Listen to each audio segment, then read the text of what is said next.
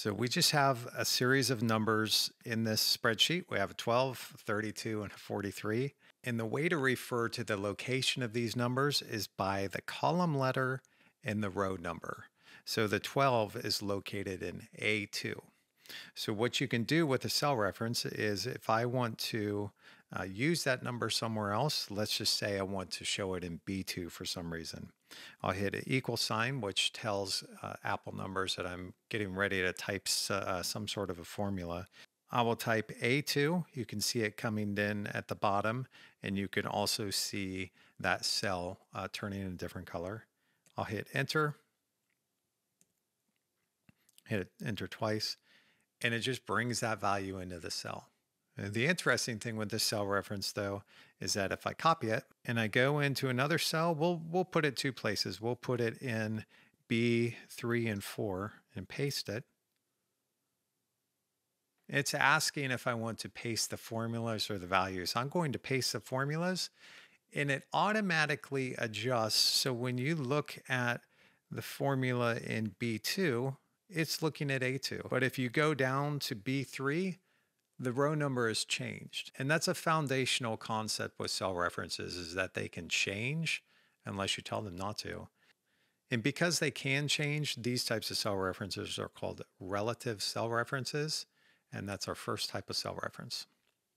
All right, now we're going to use different types of cell references, and I've set up a spreadsheet here that just happens to need every type of cell reference. So we can talk about all of them. They're not that many, but each one of them is useful in different situations. So first we'll use what we had just talked about, simple relative cell reference, and we want to calculate the operating income.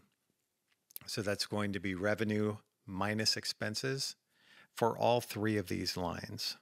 So let's hit our equals sign again, just to get the formula editor to come up. And this time, instead of typing it out, I'm going to just click on, let's say tap or click or whatever type of device you're using. I'm just going to tap on it. I'm going to tap on B2 instead of typing it out.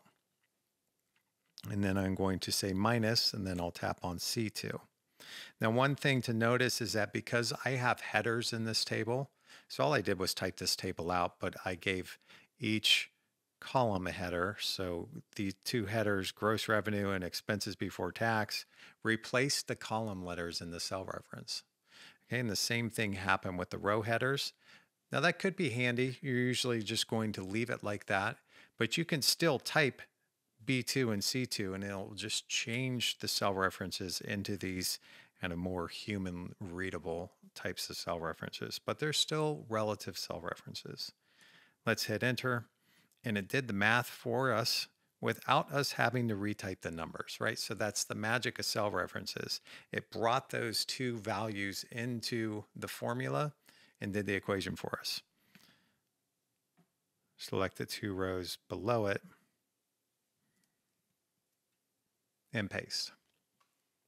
Now the tax calculations are completely wrong. We're going to talk about that type of cell reference next, but you'll notice these formulas updated for each subsequent row because they're relative cell references. All right, next we're going to do a fixed cell reference.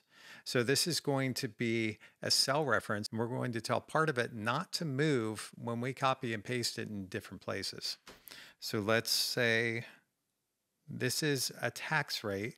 The tax rate is in cell C6, and there's no tax rate in 7 or 8. So you don't want this part of the formula to shift down. So we're going to take operating income.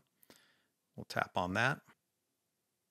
Times the tax rate. You'll see that that just came up as C6 because there's no row header on 6. We're also going to come down, we're going to click on that, and we're going to say preserve the row. We'll click both the start and the end. We'll hit enter. And it behaved, we'll do Command C to copy, Command V to paste, is that you can see the first reference moved down to row 3, but the reference to the tax rate stayed the same. So that's a fixed reference.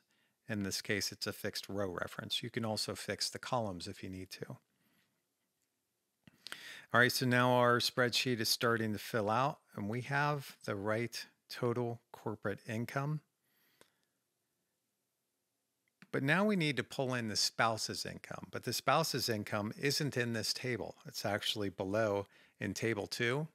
So this is a concept unique to Apple Numbers where you can have multiple tables that are detached. They have their own rows and their own column references in the same sheet. So the easiest way to reference those is just to kind of cheat a little bit, hit the equal sign, and then just come down here and tap on what you need.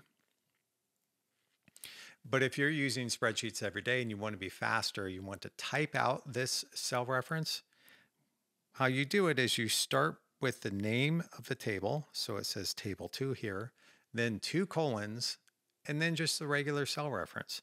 So that cell reference on the end, we're combining 2 concepts now.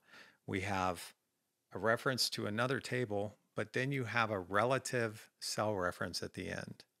So if you needed to fix that, you could put the dollar signs in there if you needed to, or you could use this drop down and turn it into a fixed cell reference that way.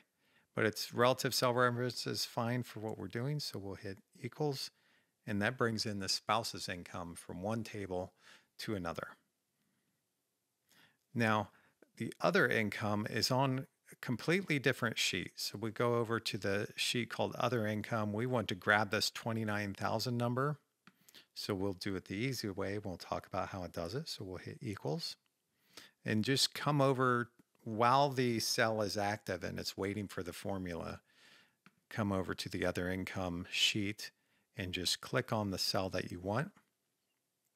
And when you look down at the bottom, the syntax that it used is the name of the sheet, 2 colons, the name of the table, 2 colons, and then the cell reference. In this case, we'll hit the green check mark to say that we're done.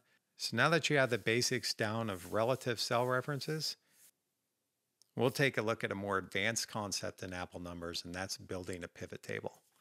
I'll see you in that next video. Thanks for watching.